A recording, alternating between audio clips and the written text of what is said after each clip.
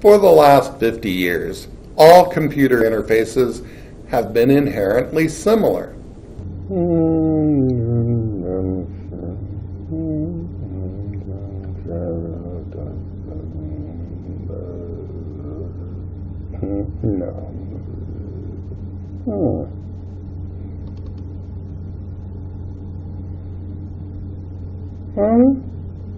Why won't you do what I want? There are 3 limits to a computer's ability to obey. They are: computers have limited ability to do what you want.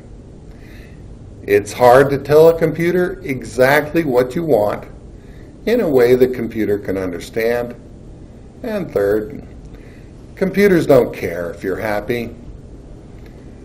While technology has been slowly extending computer capability, every advance has just added complexity to the communication issue. And the recent advances in AI have been matched by a hostile business environment that disfavors user preferences. Currently, there are 2 major approaches to user interface design. First, the GUI. A GUI is designed to allow the user to easily choose among a few choices. You use a GUI when you wish to work in a static, limited environment. GUIs are good at displaying status and context. It's hard to extend GUI functionality. Every action has to be pre-approved and pre-programmed. So, GUIs are best at creating pockets of limited action. The second approach to user interface is the command line. A command line is designed to give a user control over many alternatives. You use a command line when you wish to make dynamic, powerful changes.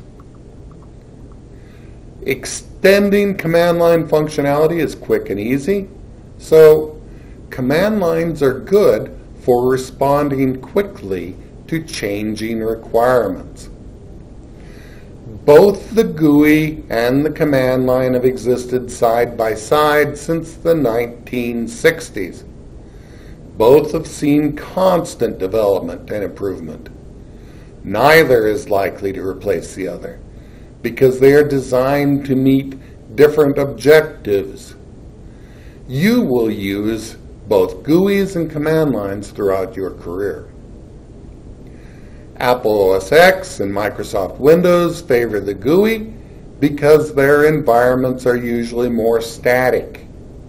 The GUIs support their efforts to entertain, inform, and control the user. Both of them also include a command line.